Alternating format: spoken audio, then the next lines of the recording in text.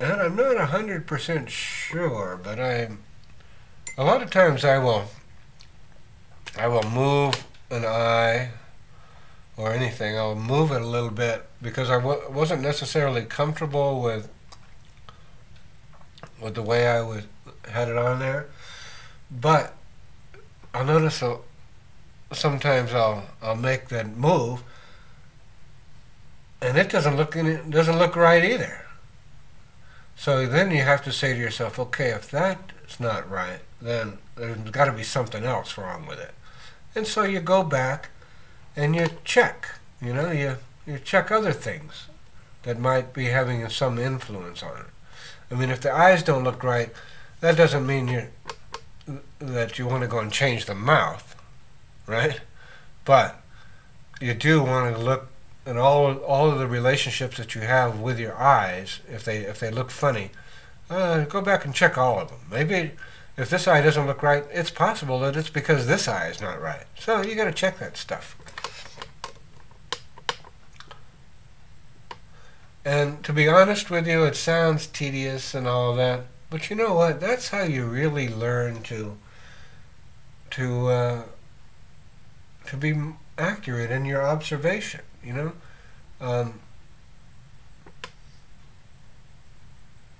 By feeling that is this just close? Am I painting? Is my painting just close to being right, or is it right? And the more important it is for you to be right about those things, the more you'll pay attention, and the more you'll also say, you know what, there's something wrong here. I can't quite put my finger on it, but I'm gonna play with it until I get it right. And so that's all part of this process of painting what you see. And some people may suggest, well, that takes some of the spontaneity out of it, and that takes some of the art out of it. Well, that may be, but this is a good way to learn how to become a better observer of things. And as you become more practiced at it, the less you're going to have to fiddle around, and the easier it is for you to be able to see clearly quicker. I don't know if that makes any sense. It makes perfect sense to me.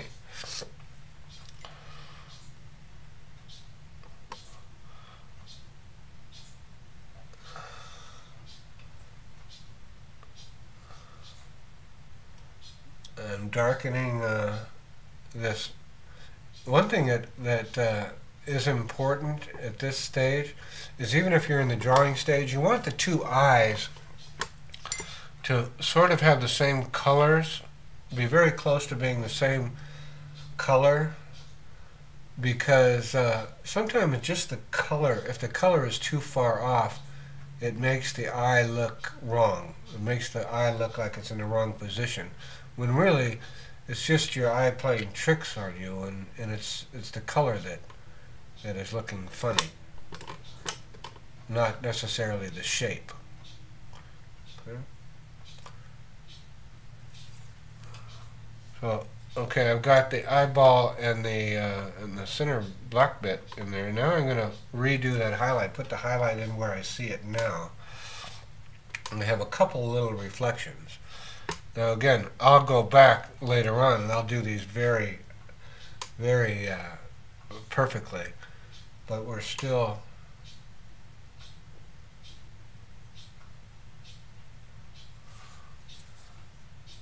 Oh, that looks pretty cool.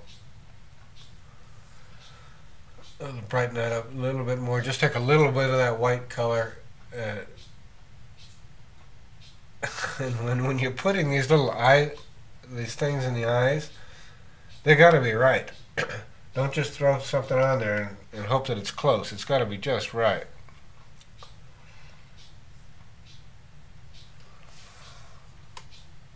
Yeah, it's looking better. Yeah, I like it. I like it.